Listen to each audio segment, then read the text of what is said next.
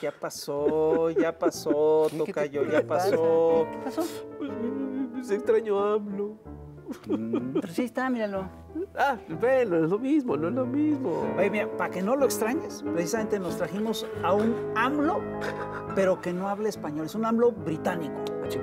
¿Y este sí habla de corrido? Y este se habla de corrido, ahorita lo vas a ver. Británico. Ahorita lo vas a ver, ni más ni menos. Cabecita de algodón. Es una leyenda allá en Inglaterra. ¿Ah, sí? Mira, aquí está. Ah, ya llegó. ¿Quién es? Ya está aquí.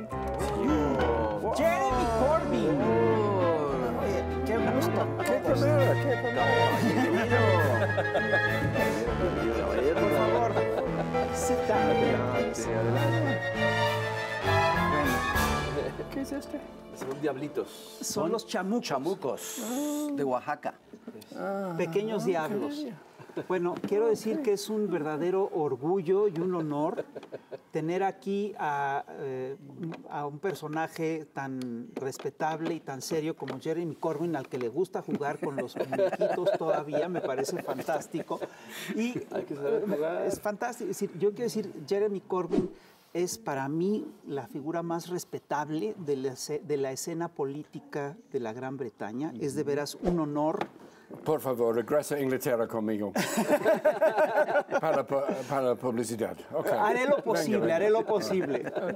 Oye, no, te queremos preguntar varias cosas, ¿no? Es decir, nosotros hemos visto con mucha preocupación lo que está pasando actualmente en Gran Bretaña. Tú llevaste al Partido Laborista a una política muy progresista y avanzó mucho la izquierda en Gran Bretaña cuando tú estuviste al frente del Partido Laborista. Esto ha cambiado, soplan vientos distintos y lo que hemos visto incluso con mucha preocupación es un giro a la derecha del Partido Laborista y hemos visto además brotes de racismo impresionantes en Gran Bretaña.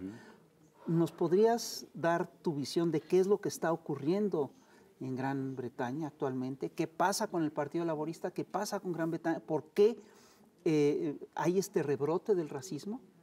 Muchísimas gracias por sus preguntas. Ahora me hablamos inglés. Por favor. Inglés es más perfecto de mi español. Perfecto. Muy bien. Thank you for having me on your program. It's a great honor and a pleasure to be here. Your questions about how Britain has moved to the right and how there is a rise of the right and racism across Europe are very, very important. I led the Labour Party until 2020, and in the two general elections where I led the party, we got more votes than the Labour Party received in the recent general election. But Britain has a peculiar electoral system which depends on what's called first past the post, which means that it's possible to be elected on a very small proportion of the vote, providing the other parties are split. And so Labour has won a general election with an enormous majority on less votes than I got, much less votes. And when I was leader of the party, we had 600,000 members and a radical agenda, which was about promoting peace and justice around the world, human rights and environmental stability. And no hay nada más radical que eso.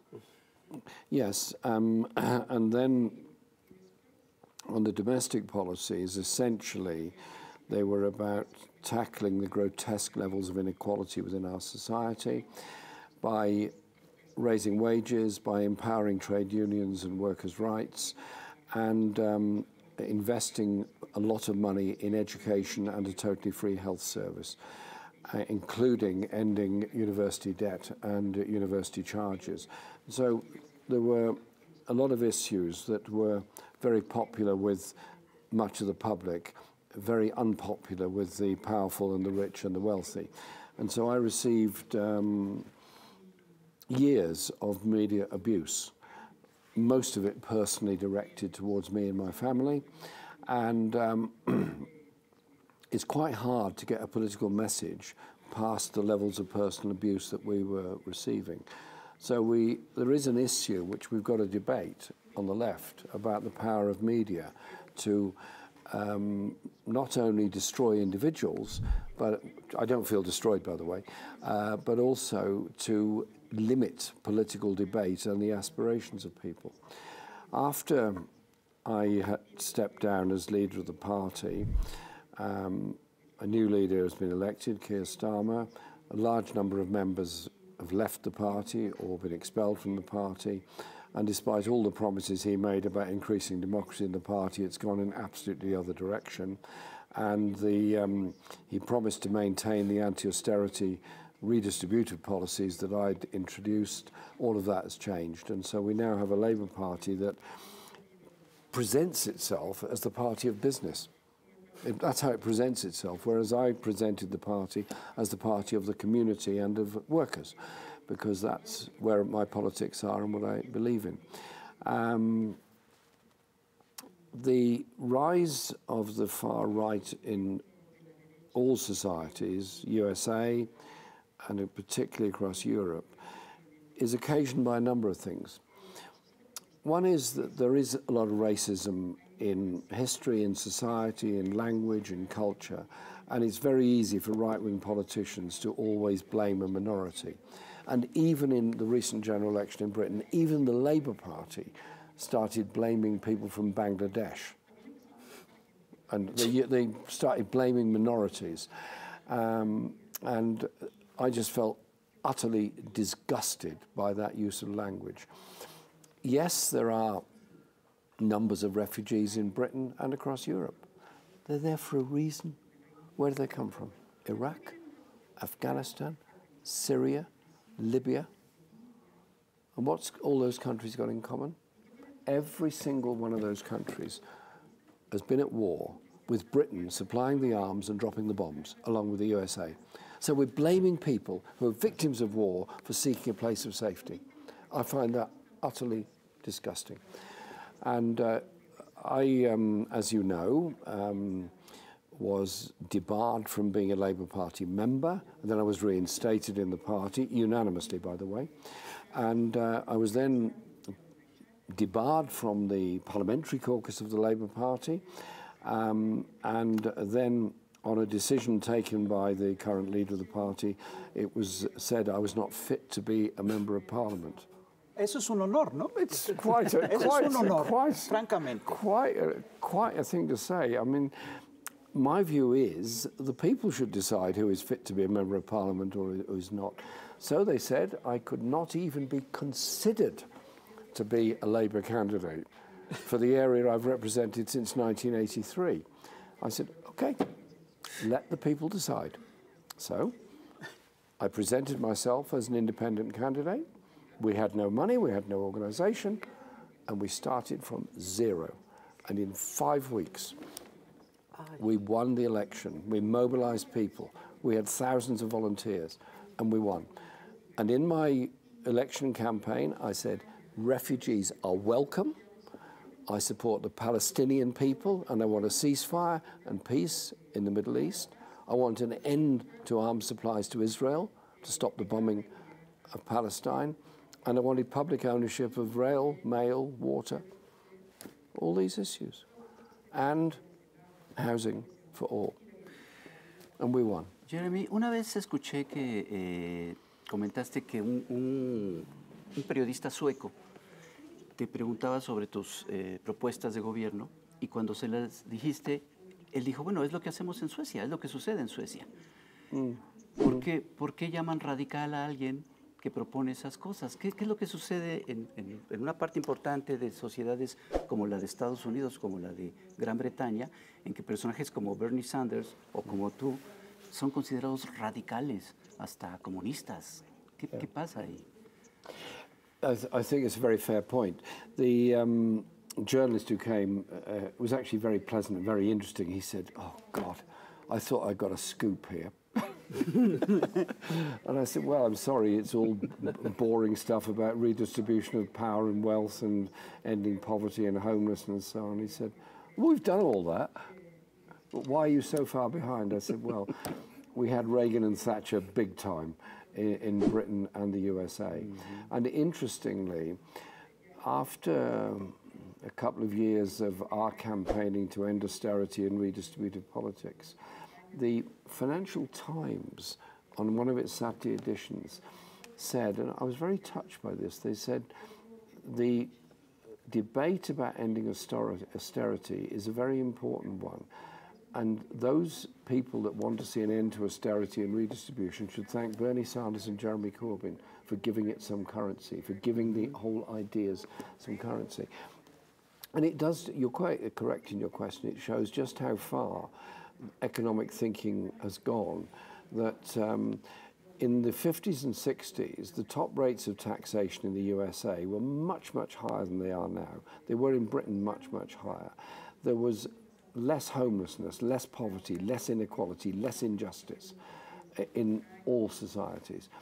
Thatcher and Reagan produced the idea of trickle-down economics, ripping off of the public sector, handing it over to the private sector, and millions, billions have been made in profit from selling off what were public assets, almost on the same scale that Yeltsin did in Russia in the 1990s. That's that scale of it. So what I was doing was actually just starting a process of redressing that imbalance. But you know what? There's a lot of people have made a lot of money, and it's all holed up in tax havens around the world, and they've made it largely at the expense of the public sector. So they don't like it. They don't like it when you start all these issues. And I'm proud of the policies we put forward, proud of the debate we put forward, and proud of the way we mobilise people. But it's not all doom and gloom. It's not all over. It's not all finished. This is not a funeral. Mm-hmm. Of course not. Thank you, thank you. We're all agreed on that, I assume. Yes, por supuesto. It's about hope for the future. All those people that were mobilised around the Bernie Sanders campaign in the USA, all those people that we mobilised in the Labour Party, and all these young people that are mobilised on the left across Europe, what are they doing now? They're opposing racism in every form. Mm-hmm. Those wonderful young people in Berlin, on the night the AfD gained seats, they went out down the Unter den Linden and said, not in our name. Mm-hmm. Tú estás muy, well done them. Muy optimista del Absolutely. futuro, totalmente. Of course, of course. Look, young people like me have to be optimistic. Mm-hmm. And lo entiendo. Nuestra generación así es. Él lo entiende perfecto. Lo entiendo perfectamente. I believe in intergenerational solidarity. Yo también creo en la solidaridad intergeneracional. My life is one of education of you guys. But also, another issue that's happened. Now, huge international events shape generational thinking. My mother and father met in support of the Spanish Republic in the 1930s. That was their cause. It was their cause. La lucha antifascista. Sí, la lucha antifascista. That's how they met. That's how they came about. And then, if you like, my generation came together opposing the Vietnam War and the horrors of it. And like my mum and dad, who were denounced as pro-communist insurgents or something merely because they stood up for democracy in Spain, I was accused of all that sort of stuff for standing up for the people of Vietnam. That anti-Vietnam War movement grew massively. The next generation was then about the war in Iraq.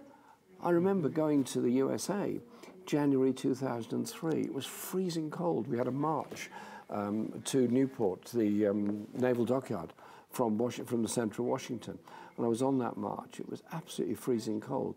And I was such admiration for people that had come from small right-wing Midwestern towns, driven all the way to Washington just to march against the Iraq War.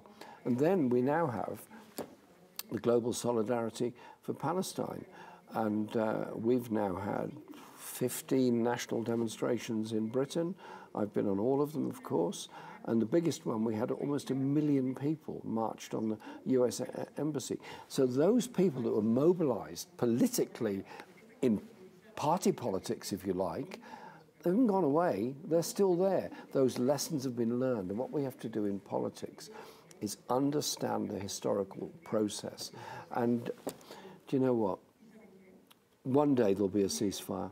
One day the Palestinian people will be able to live in peace. One day the people of Lebanon will be able to live in peace. And one day the arms trade will be under some control, not under the way it behaves at the moment with this massive influence on world politics.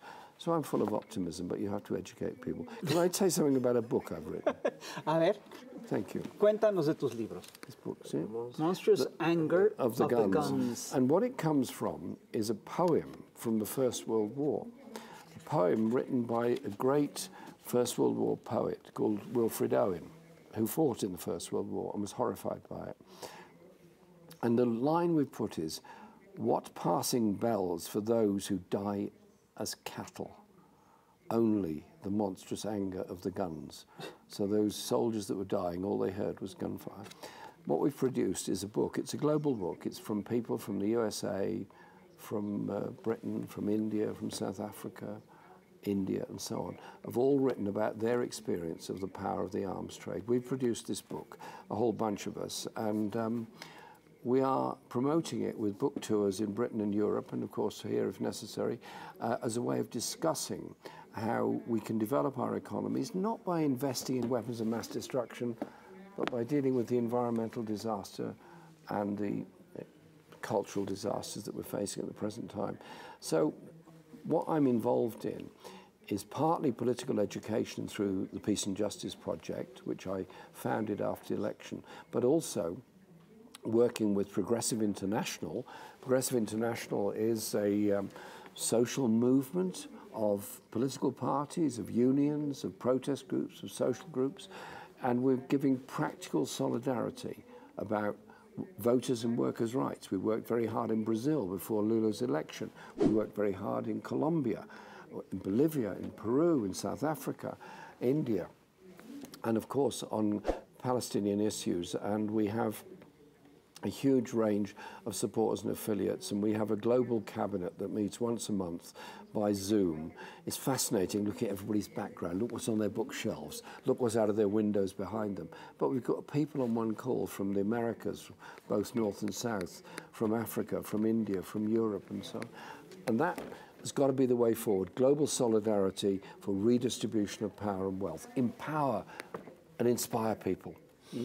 That's what we young people have to do. Look at you. Es lo que tenemos que La hacer, chaviza. es la chaviza, la juventud. Sí. Y lo que tenemos que hacer Nuestros también jóvenes. nuestros jóvenes. Pero también tenemos que hacer un corte comercial, Una pequeña pausa y regresamos. No te vayas, Jeremy, por favor.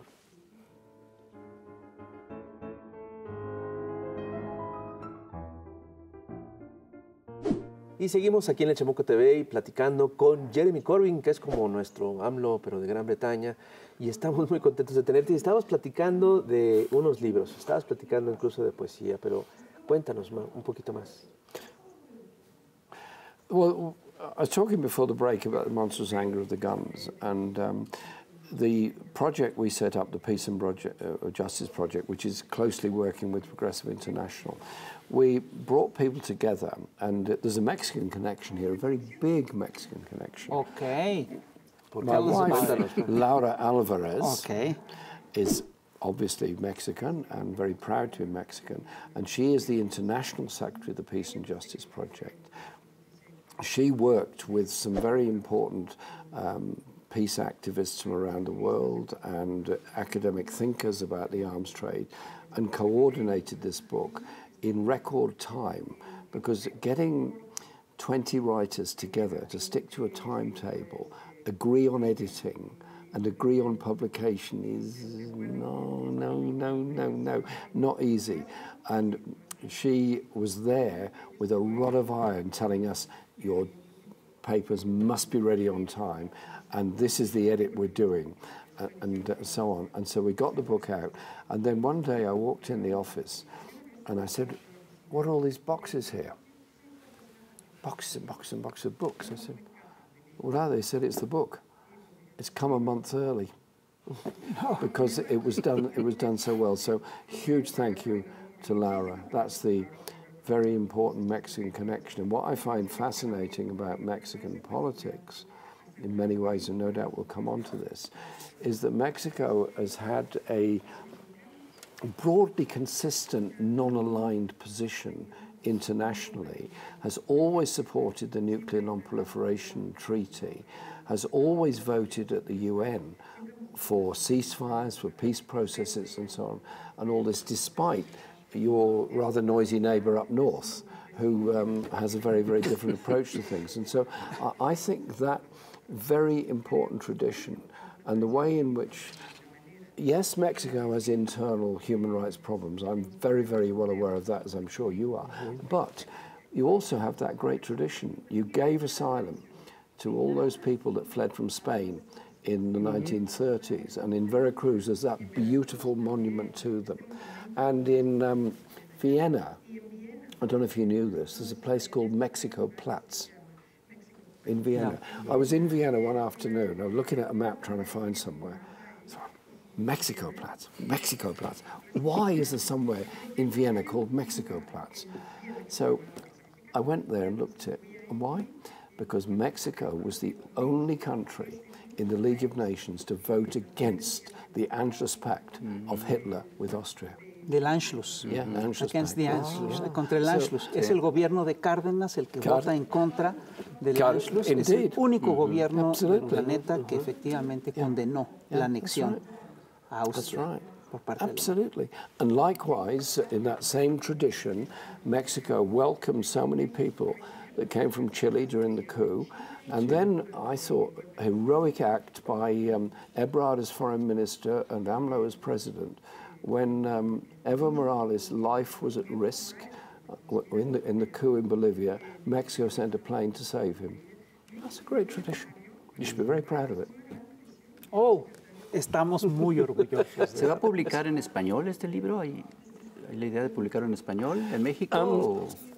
What I'll do is speak to some publishers. It's published in English at the moment by Pluto Press in Britain. And Laura, who's spearheading this book, well, you shouldn't use the word spearhead, it's a peace book, but leading on this book, we'll be looking for publishers to get it out in Spanish. We've got two. Okay, so if can we open the bidding war now? You make offers in the sealed envelopes, please. Contrato, por favor, el contrato, chicos. Así no funciona esto aquí, pero al teléfono. Okay. Pero hay otro libro también. Hay otro libro. The other otro libro. I'm a strong believer that politics is not just about economics. Yes, children need to eat. Yes, children need to be educated. Yes, we need healthcare. Yes, we need housing. Of course we do. We need all those things. But human beings are naturally creative and inspirational, and they express themselves in different ways, through music, through art, through poetry, many, many things. And I've often, and still do, use poetry in speeches that I make. I think of the image I'm trying to put forward, and I quote an appropriate poet. And it sometimes sets people thinking. And I did this at my first speech as leader of the Labour Party in 2015. And I quoted the Nigerian writer Ben Okri. And maybe I should have told him I was going to do it beforehand. And then, but he said, he sent me a message saying, why have I been, as soon as you made that quote, I've been inundated with messages, and it's helping my books to sell very well. And so he then said, would you like to do a discussion with me about African and European literature? I said, well, I don't think anybody will come, but yeah, right. We did. 3,000 people came for 1.5 hours of Ben and I discussing African and European literature and poetry. And then these ideas developed, and so with my friend Len McCluskey, who used to be the leader of one of the biggest unions in Britain, Unite the Union, who also loves poetry, we decided to put a book together called Poetry for the Many, because our slogan was, for the many, not the few. And so we put this together. Len and I chose most of the poems, but other people chose them as well. Some people extremely well known, such as Michael Rosen, who is a very famous British, particularly children's poet. So we put this collection together, and we've taken it on tour. And we're getting very big audiences come to events just to talk about poetry and bring their own poems with them. So I say, who's got a poem here? And children under 10 have all got poems. Yeah. Children under 10 have all got poems. Teenagers, ooh. And I sort of look at them and say, I think you've got a poem hiding away somewhere there. Come on, let's have it. And they read them out. And so it then becomes cool to write a poem and talk about it. And so this poetry book, it was a pleasure putting it together. The hard part was choosing the poems, but there's a big Mexican connection. Okay. The great poet Juana Inés de la Cruz has a poem in here. Now, I was in Meca 2 days ago. I think you've all heard about her, but she hasn't been heard about much in Europe. And so we have this fantastic poem by her called You Foolish Men. You Foolish Men... Hombres necios que acusáis a la mujer sin razón. Ese. Hombres necios. Quote it. Hombres necios que acusáis a la mujer sin razón, sin ver que sois la ocasión de lo mucho que culpáis. De lo mismo que culpáis. De lo mismo que culpáis. Es un poema clásico. Clásico, es el más It's conocido. an absolutely brilliant poem. So we put it in the book, and most people in Europe and Britain have never heard of Juana Inés de la Cruz, much to their shame. And so we put it in the book, and I read it or somebody else reads it at the events we go to. And despite it being written, obviously, not in English, it translates very, very well. And the Mexican ambassador to Britain, my friend Josefa, is having an event at the embassy in honor of Juana Inés de la Cruz with this book. So she is, but what an amazing woman, an amazing writer, an amazing story. And she wrote, more than 100 years earlier than Mary Wollstonecraft wrote the treatise on the rights of women. So she was like, and I don't think Mary Wollstonecraft ever knew anything about Juana. There's no evidence she did. But so we're proud to have it there. No, y la historia de Sor Juana además es increíble porque era la mente más brillante de toda la Nueva España y era un universo totalmente patriarcal y machista y la tuvieron que refundir en un convento para que dejara de molestar. Es una historia espantosa. Era tan famosa en su época. But as Laura explains to me, she was... Laura chose the poem. She was then she eventually was thrown out of the convent, and she died from a disease she picked up from nursing homeless poor people. She picked up a plague and died from that, and died so young. We were in the Hacienda a few days ago, because I've been there before. We got married there, in fact, and we just went to the Museum of Her Life. What a beautiful place. Every child should go there. Sí, por supuesto. Bueno, pero lo que es interesante es que lo que estás planteando es que la poesía puede ser parte de la política y es un activo muy importante para incluso la agitación de ideas, ¿no? Y no solo la poesía, las artes en general. Yeah. Well, art and artistic freedoms are very, very important. And I think what's interesting about Mexico's approach to art, culture, and history, you probably don't realize it because you live here, is so different to what happens in other parts of the northern part of the Americas. You have great protection of the Aztec and the Maya, what you describe as ruins, I describe them as memories, but also the pre-Inca and pre-Maya stuff. Amazing, and there's this pride and understanding in that. And the murals of particularly Diego Rivera, but also the painters Frida Kahlo, and the poetry of Octavio Paz and so many others, fantastic. And I think that does a lot to sort of form cultural ideas. And so I was trying, as leader of the Labour Party, to think, well, what can a government do to improve artistic endeavour? And so I hit on this idea of a national fund protected from all other competition to be provided in every single school so that every child could get art, music and theatre education. Absolutely. So, because I'm involved with a number of amateur theatre groups for young people. We've got one, we call it Angel Shed, after a place called The Angel. You've got an angel here as well. And what we do is we accept any child. Any child can come. If they want to come, they come. They write their own plays and they perform them every 3 months. No charge. We raise the money to fund it. We employ people to do it. And we get hundreds of kids come along. Fantastic. And you see children who are doing pretty badly in school often come from very difficult home environments, sometimes have learning difficulties or disabilities. You put them on the stage to be somebody else.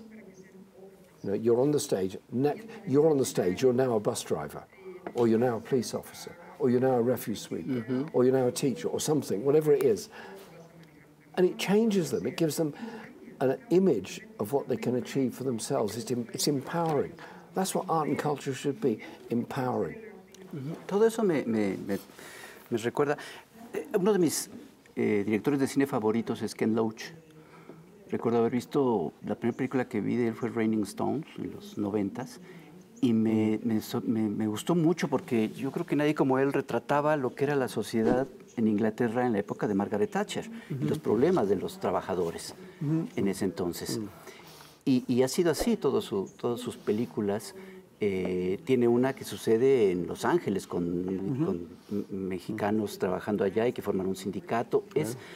Es esta mirada siempre a la gente, ¿no? Lo que tú llamas the common people, ¿no?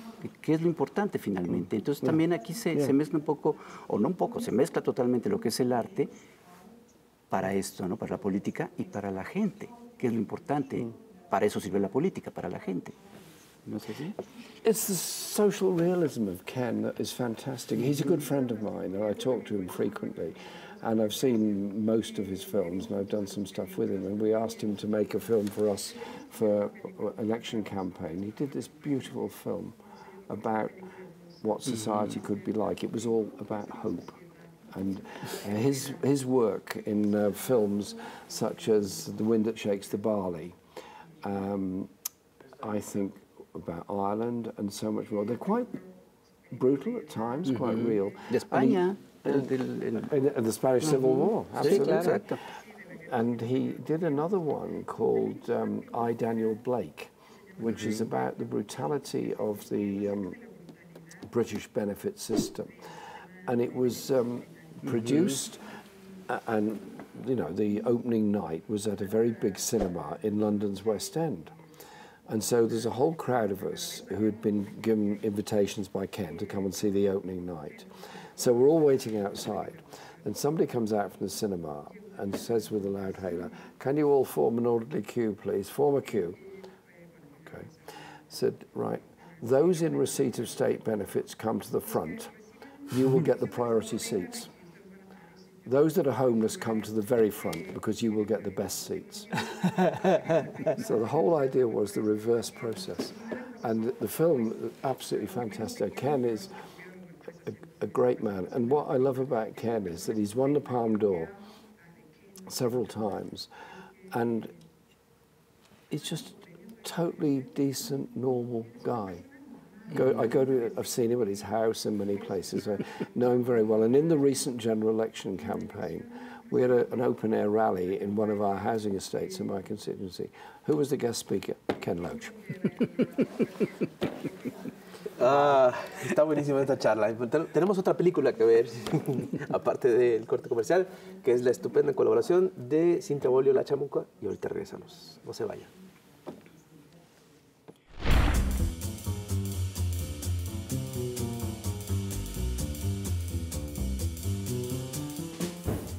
Querido lectorado, ¿qué tal? ¿Cómo te me va? ¿Qué tal el clima? ¿Consideras tú que el derecho a la educación de las niñas es un peligro para México? Digo, ¿para los hombres? Pues así las cosas en Afganistán, país al que hoy haremos un viaje trágico y medieval. Y sí, ¿quiénes somos para criticar al patriarcado? Que ya tú sabes que no existe. Pero 3 largos años han pasado desde que el talibán arrebató el derecho humano a la educación a todas las mujeres y niñas mayores de 12 años, instaurando de facto el apartheid o segregación en razón de sexo. Como breviario cultural, aquí sucedió, pero durante la colonia. Sabemos que nuestra prodigiosa Juana de Asbaje, nombre código Sor Juana, pidió vestirse de hombre para ir a la escuela, cuando la biblioteca de casa ya no satisfacía la demanda intelectual de la niña curiosa. La adoramos. Como tal, el derecho a la educación para toda la humanidad se establece en la Carta de Derechos Humanos de la ONU en 1948, por lo que nos sorprendió la secuela de Víboras en un avión, talibanes en la ONU, en la cumbre de julio que excluyó, pero claro, a las afganas. Por lo que vale recordar esta evolución social frente a la involución permitida a dicho gobierno. 3 largos años de este atropello y la comunidad internacional, esa que vocifera que es la buenita, lo ha permitido sin sanciones. 1,5 millones de niñas no pueden ir a la escuela y en suma el 80% de las mujeres han sido despojadas de todo tipo de instrucción. Los niños también sufren por la prohibición de mujeres docentes. Siempre necesarias, no hay suficientes maestras. La burka se diversifica. Tras la gran cumbre, se les obliga a salir acompañadas de un hombre. No pueden viajar solas. Y, en el colmo del abuso, el talibán prohíbe a las mujeres emitir sonido. No pueden hablar en el espacio público y, si se les escucha cantar desde sus casas, son castigadas.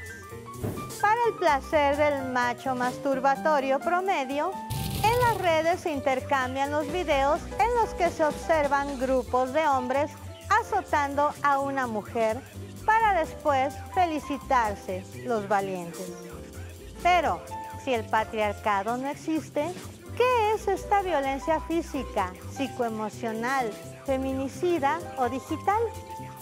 Apenas se está haciendo notar una insurgencia de asociaciones civiles, feministas y activistas internacionales que denuncian al régimen talibán por sus políticas estilo apartheid en Sudáfrica o Palestina, pero en razón de sexo para que sea definido como crimen de lesa humanidad.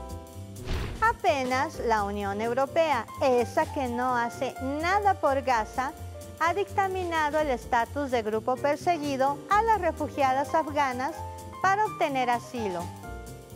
Querido electorado, va la invitación a darles voz, pues las niñas y las mujeres de Afganistán tienen derecho a la educación y a una vida digna y libre de violencia. Chaito.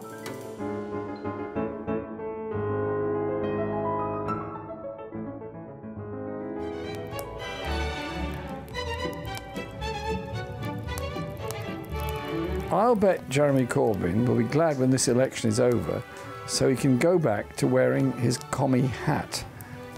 What is a commie hat? I wear a cap. It's a bit like when I was told I was riding a Maoist bicycle. It's a bicycle! University education free to anyone. I'm almost tempted. But on reflection, who will pay for this? Jeremy Corbyn still thinks there's a magic money tree. Yeah, there is. In the Cayman Islands. Oh God, this is bad. Anyone else starting to find Jeremy Corbyn really sexy? Seguimos aquí en Chamuco TV, estamos platicando una muy interesante plática con Jeremy Corbyn. Jeremy, tú estás muy cercano a América Latina, siento que eres un enamorado de Latinoamérica. Estuviste muy cercano en todos estos cambios de poderes que ha habido recientemente y que la mayoría, afortunadamente, o varios de ellos, afortunadamente, han sido de gobiernos progresistas hacia la izquierda, en Chile, en Colombia. ¿Cómo has visto en general todo este cambio reciente en América Latina y sobre todo comparándolo con lo que sucede en Europa? ¿Crees que esto abona más a esta esperanza de la que hablas? I've had a lifetime of interest and visits in Latin America. I spent 2 years as a young man living in the Caribbean as a volunteer worker there. And then I went off on my own, visiting a number of countries in southern part of Latin America, particularly Chile, Argentina, Peru, Bolivia, Brazil. And I've maintained that interest ever since. And I'm overall very encouraged by what is happening, by the movements for greater social justice, but also very well aware of the power of right-wing forces in Latin America to challenge any government that tries to bring about changes. I mean, look at the history of Brazil from... I first went to Brazil in 1968, 69, thereabouts. Military dictatorship, utterly brutal behavior on people and treatment of them. And eventually, Brazil ends up electing Lula as a trade union person as the president. That didn't come from nowhere. That came from years of work by the movement of landless people and of the PT, the Workers' Party, in Brazil, which is not just a political party, it's more of a social movement, and I'm fascinated by that process. And so, and then when the modern form of coup took place, which is the legal coup, lawfare, and got rid of Lula and put him in prison, several hundred days in prison, he didn't give up, people didn't give up, came out of prison and re-elected president. I was there for the election. Amazing thing. And he's up against huge, powerful forces. Bolsonaro represents the very richest and most powerful, who are destroying the natural environment, taking the money away from the poorest people, all that. So I've got a lot of respect and admiration for them. So I do think there's overall a move to more redistributive radical politics across Latin America, but it's not an even path. I mean, look at Peru, goes up and down. Look at the tensions that are in Bolivia at the moment, and look at the problems that new governments, such as in Honduras, face with very powerful people trying to prevent them making progress. Obviously, we're in Mexico, and I know Mexico probably better than most other countries in Latin America. I don't consider myself an expert on anything, but I'm very pleased that we're now inaugurating a new president, Claudia, first woman, Jewish woman president of Mexico. Congratulations.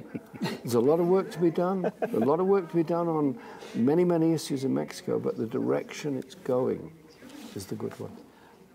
Oye, tú hablaste del lawfare que se le hizo a Lula, pero a ti también te hicieron guerra judicial. A ti te hicieron guerra mediática y guerra judicial. ¿De qué tamaño? Cuéntanos. Well, I had media attacks on me from the very beginning. I mean, some of them were just completely mad. I mean, one of them said that... ¿Cuáles son los más ridículos? Well, Los there were medios two. Los ataques más ridículos. O ambos. ¿Cuáles son los peores, los más absurdos? As an 8-year-old boy, Yes. I had a pogo stick. Okay. Do you know what pogo stick is, yeah? It's where you stand on it and jump Ah, up sí, and down. claro. Yeah. Sí, I had a sí. pogo stick. And on Christmas Day, I killed somebody's rabbit with the pogo stick. Okay. El día de Navidad. As an 8-year-old. Pero saltando. Wow. Jeremy Corbyn, asesino. The only that's right, Jeremy ¿Y eso se Corbyn, rabbit publicó? assassin. The only problem was I never had a pogo stick and I never killed a rabbit. But apart from that, the story was fine. And then there were other ones which Qué claimed that maravilla. I rode a Maoist bicycle. And so they then put a cartoon of me in a sort of Maoist uniform with a high collar here and the cap on and so on, riding a bicycle. And they claimed I was riding a Maoist bicycle. Una bicicleta maoísta. Yes, Maoista. I mean, I thought bicycles were basically pretty neutral politically, but, you know. And so they then said, Mr. Corbyn, how do you deal with this? And I said, I'm very interested in what you say. The bicycle, yeah, you've got a point there. The only problem is, from your point of view, it's made in the other part of China. My bicycle was made in Taiwan. So, and then another one, the BBC decided to have a whole program about how I was under the influence of President Putin. I've never actually met President Putin. The nearest I ever came to meeting him was on a protest in support of human rights in Russia while he was being entertained by Tony Blair. But, you know, that's all forgotten. And so the BBC had a whole program with a picture of the Kremlin behind the studio discussion, which I was not invited to take part in, with me with a Leninist cap and a red flag in front of the Kremlin. I mean, it's completely, at one level, it's so absurd, it's mad. But then you think of the amount of time and energy my media team, myself, have to spend in rebutting this kind of stuff. And that then takes you away from challenging all the issues of poverty, inequality, injustice and war that you really want to be concentrating on. And that's what it does. It's designed to either destroy or ridicule people. And so we also had our house under siege from the media for 5 years. Sí, pero también está hecho para que la gente deje de creer en la verdad, para que la gente deje de saber qué es lo que es cierto y qué es lo que no es cierto. Y lo que también es increíble es que sí está hecho para... están probando su capacidad de hacer narrativas y vamos... y engañar a la gente. Para decir todos son iguales. Todos son iguales. Desalentar la organización de la gente para matar la esperanza. Para eso están hechos. That's right. It's all designed to disempower and turn everything into a sort of marginalization of anyone that talks in these actually very respectable left socialist traditions of how you don't bring change by somebody turning up from above. The wizard doesn't bring change. What brings change is mobilization and empowerment of people. Claro. And that's what it's about. So it's about education, it's about hope, it's about empowerment. So it's about school students having power. It's about workers having power. My whole project in life is empowering others. Bueno, y hablando del tema judicial, ¿qué te dijeron a nivel de guerra judicial? ¿Cuál fue la guerra judicial contra ti? Well, lawfare against me has been huge. I've had a number of legal cases launched against me. The biggest one was an allegation of libel against somebody. And we fought the case for 4 years. The case was eventually withdrawn by the protagonist, and I was left with a bill of almost £1 million. Wow. Which I had to raise money for to pay it off.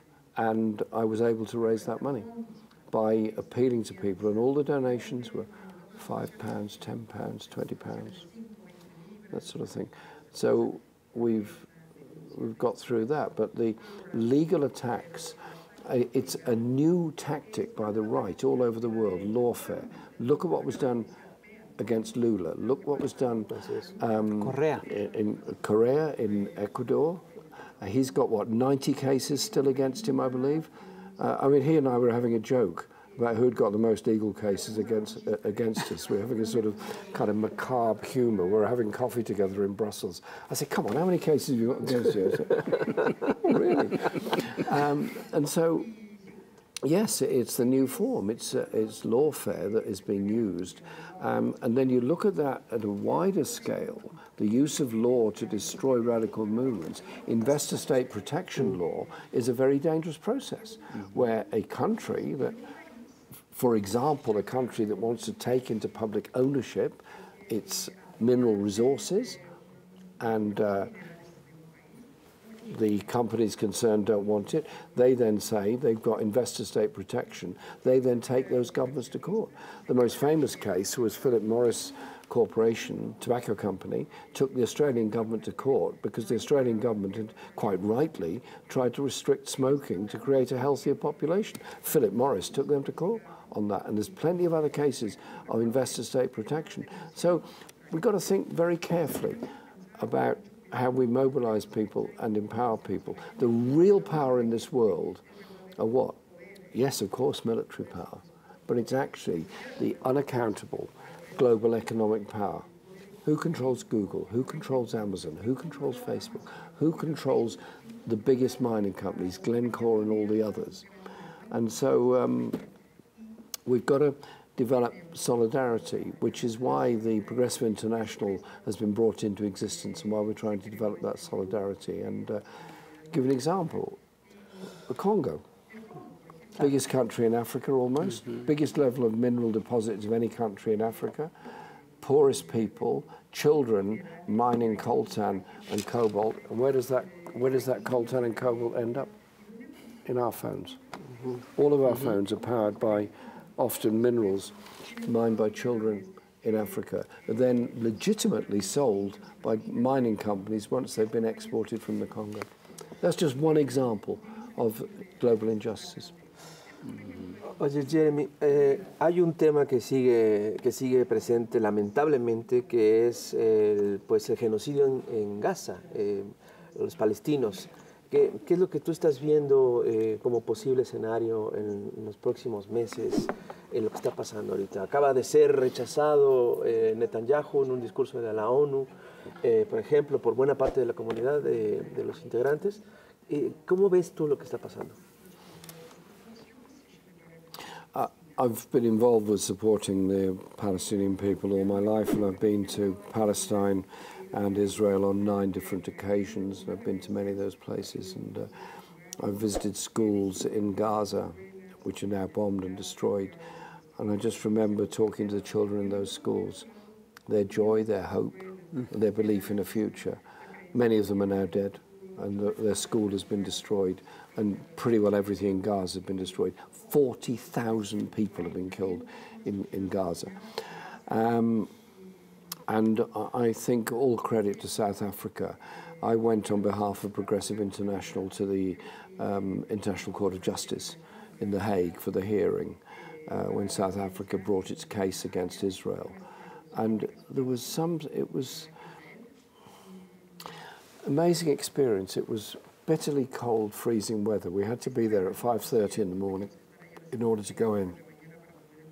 Lots of security checks and things. We went in, heard the case, brilliantly presented. And I was thinking, South Africa lived under apartheid from 1948 to 1990 and threw off the yoke of apartheid and the racist regime there, and now is taking Israel to court for genocide against the Palestinian people and won the case. And so international law is on the side of the Palestinians, the International Court of Justice, the International Criminal Court, the Geneva Conventions also, and yet the bombing goes on. Why? Because the US and Europe provide the weapons, provide the bombs, and provide it. And so Netanyahu can get away with this stuff because he knows the money and the bombs will continue to come. If the US, Britain, France, Germany just said, no, you're not getting any more weapons, you're not getting any more bombs until you withdraw, it would stop tomorrow. And they know that. But instead, Israel is now bombing Lebanon, as if Lebanon hasn't suffered enough. And I was talking at yesterday here in Mexico City with my friend Ofer Kassim. He's a member of the Knesset. He's been suspended from Knesset because he opposes the occupation of Gaza and the West Bank. He is, if you like, on the side of justice and the Palestinians. He has now been suspended from Parliament. But he was telling me how much opposition there is now in Israel to what Netanyahu's doing, because the whole thing has become a war about Netanyahu. The war goes on because it keeps him in office. Once the war stops, he's out of office and probably in prison for corruption. How many more Palestinian and Lebanese lives have got to be lost for the vanity of Netanyahu and this project of destroying Palestinian identity and nationhood?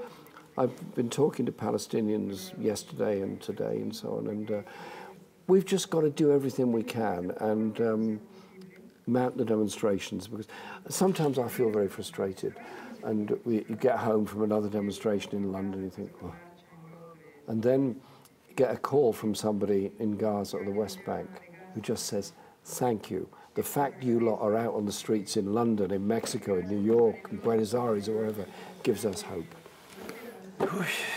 Oye, Jeremy, recuerdo algo que comentaste alguna vez de una niña en un campo de refugiados en Siria, que tú le preguntaste, ¿qué quieres ser de grande? Y ella dijo, doctora.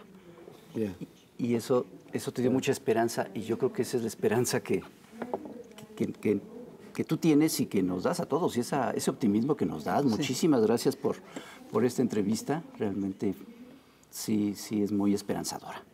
Muchas gracias, Jeremy. Bienvenido a Gracias, México. bienvenido a México. Y bienvenido a tu libro, ¿eh? En verdad. It's been an absolute pleasure, and I love the cartoons all around us. So this is the best set I've ever been on, I think. And thank you very much for allowing me to come onto your program. And what a pleasure this conversation has been. Muchísimas gracias por todos y buena suerte al pueblo de México en una futura de igualdad y oportunidad por todos los jóvenes. Muchas gracias. Muchas gracias, Jeremy. Y buena suerte a Gran Bretaña también. Sí, buena suerte, buena suerte. Necesito buena suerte, Gran Bretaña. Muchas gracias, señoras y señores. necesita Otro programa activarse. para compartir, comentar, coleccionar. Ya lo saben. Cuídense mucho y nos vemos a la próxima. Chao, chao. Adiós. Bye. Bye.